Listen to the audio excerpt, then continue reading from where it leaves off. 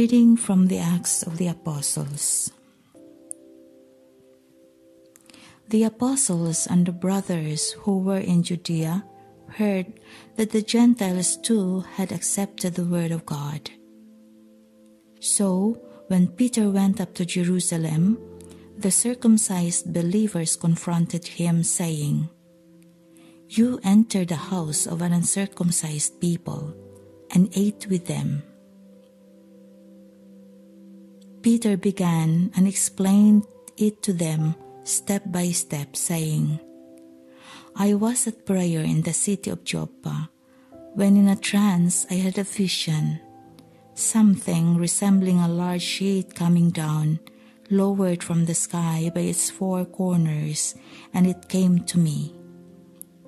Looking intently to it, I observed and saw the four-legged animals of the earth, the wild beasts, the reptiles, and the birds of the sky. I also heard a voice say to me, 'Get up, Peter, slaughter and eat it.' But I said, 'Certainly not, sir, because nothing profane and unclean has ever entered my mouth.' But a second time a voice from heaven answered, 'What God has made clean, you are not to call profane.' This happened 3 times, and then everything was drawn up again into the sky. Just then, 3 men appeared at the house where we were, who had been sent to me from Caesarea. The Spirit told me to accompany them without discriminating. These 6 brothers also went with me, and we entered the man's house. He related to us how he had seen the angel standing in his house, saying, 'Send someone to Joppa, and summon Simon, who is called Peter, who will speak words to you, by which you and all your household will be saved.' As I began to speak, the Holy Spirit fell upon them as it had upon us at the beginning. And I remember the word of the Lord, how he had said, 'John baptized with water, but you will be baptized with the Holy Spirit.' If then God gave them the same gift he gave to us, when we came to believe in the Lord Jesus Christ, who was I to be able to hinder God?" When they heard this, they stopped objecting and glorified God, saying, "God has then granted life-giving repentance to the Gentiles too."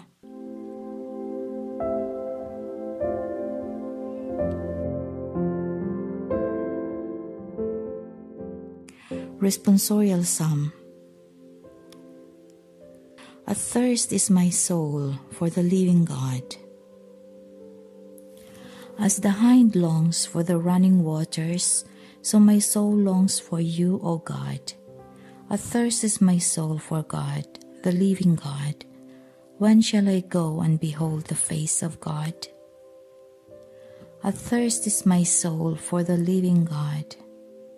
Send forth your light and your fidelity.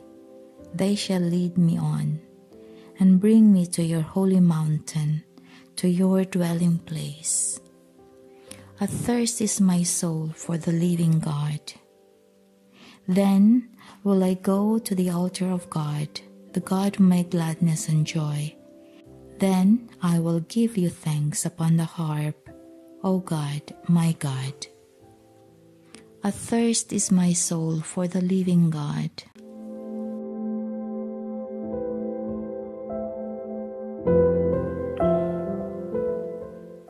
A reading from the Holy Gospel according to John. Jesus said, "I tell you for certain that only thieves and robbers climb over the fence instead of going in through the gate to the sheep pen. But the gatekeeper opens the gate for the shepherd, and he goes in through it. The sheep know their shepherd's voice. He calls each of them by name and leads them out. When he has led out all of his sheep, he walks in front of them and they follow, because they know his voice. The sheep will not follow strangers. They don't recognize a stranger's voice, and they run away. Jesus told the people this story, but they did not understand what he was talking about. Jesus said, I tell you for certain that I am the gate for the sheep. Everyone who came before me was a thief or a robber, and the sheep did not listen to any of them. I am the gate. All who come in through me will be saved. Through me they will come and go and find pasture. A thief comes only to rob, kill, and destroy. I came so that everyone would have life and have it in its fullest.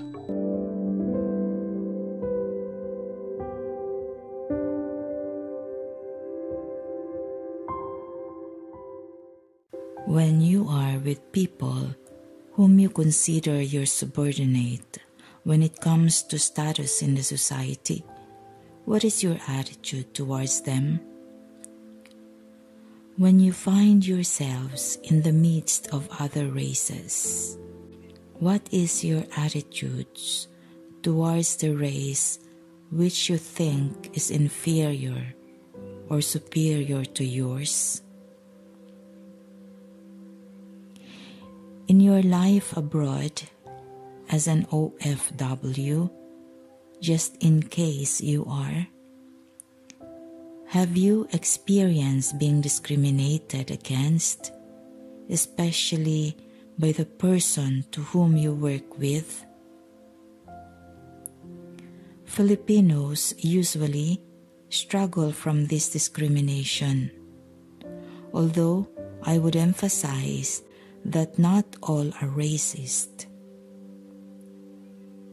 In my own experience, working in the midst of people not belonging to my own race, I notice that when they ask me from where I come from, and when I say I am a Filipina, I could see a kind of reaction which seems to me a bit intimidating.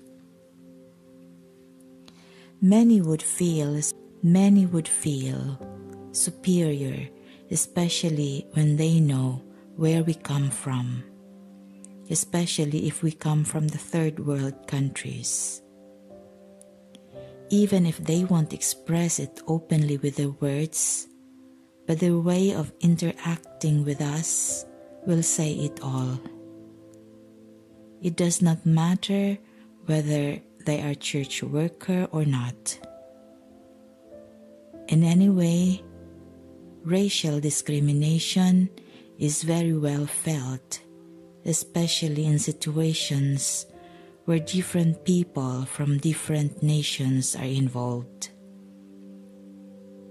It is very unfortunate if we feel it among the church workers.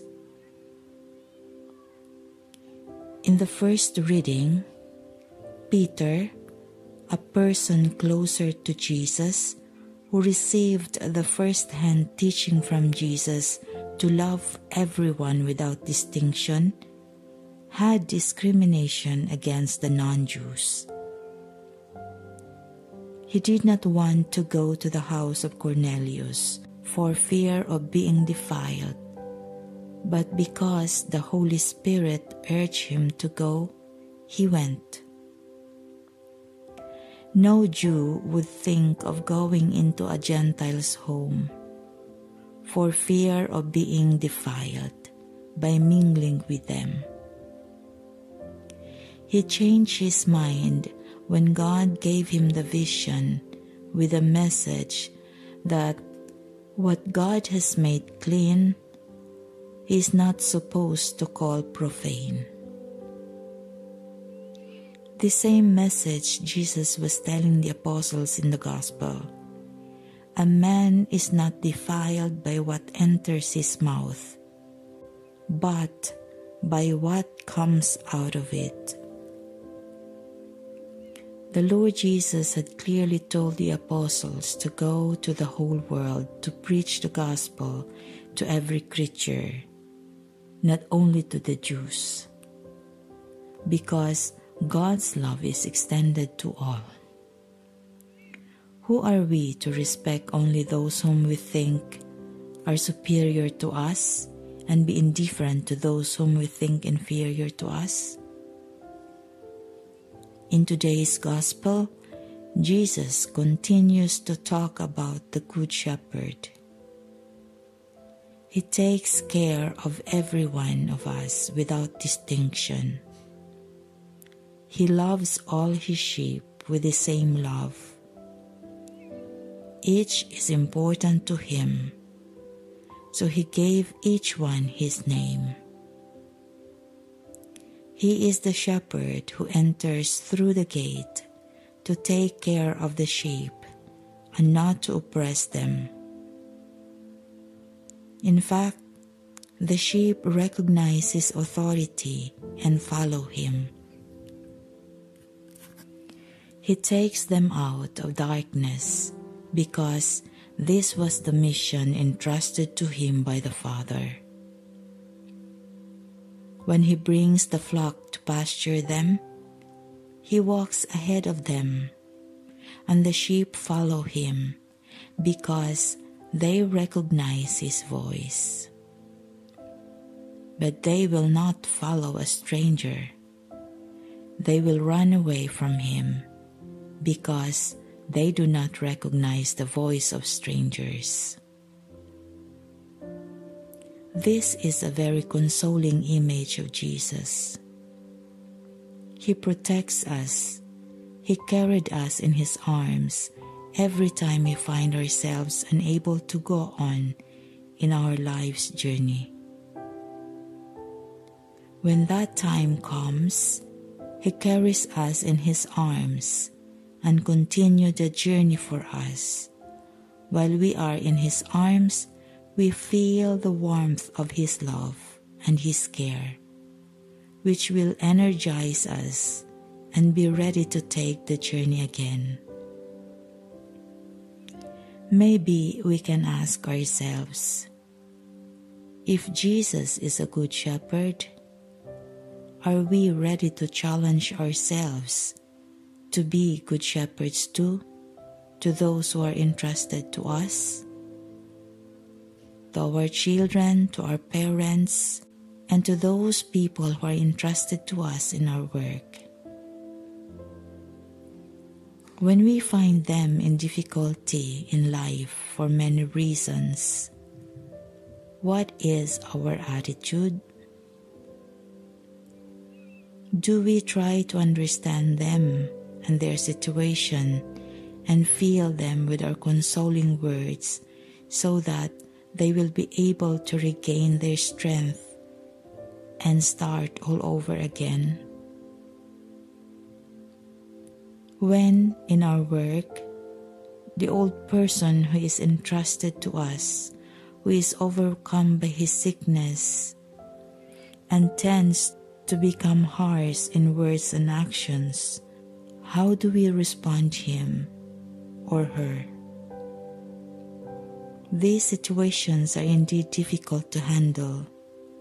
That is why, in today's Gospel, Jesus is helping us to bear the situation. Let us thank him for this as we continue to ask him to give us the strength to go on in our journey, despite of the many falls.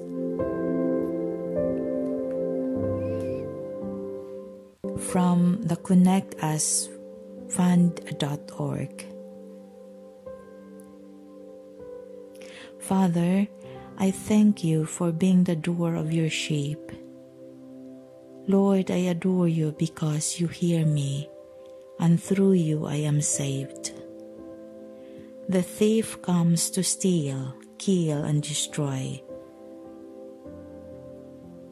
But Lord, you have come so that I may have life and have it more abundantly. Thank you for being the good shepherd who laid down his life for the sheep. You are not a hireling who sees his sheep as a job, but you are a good shepherd who sees his sheep as his children.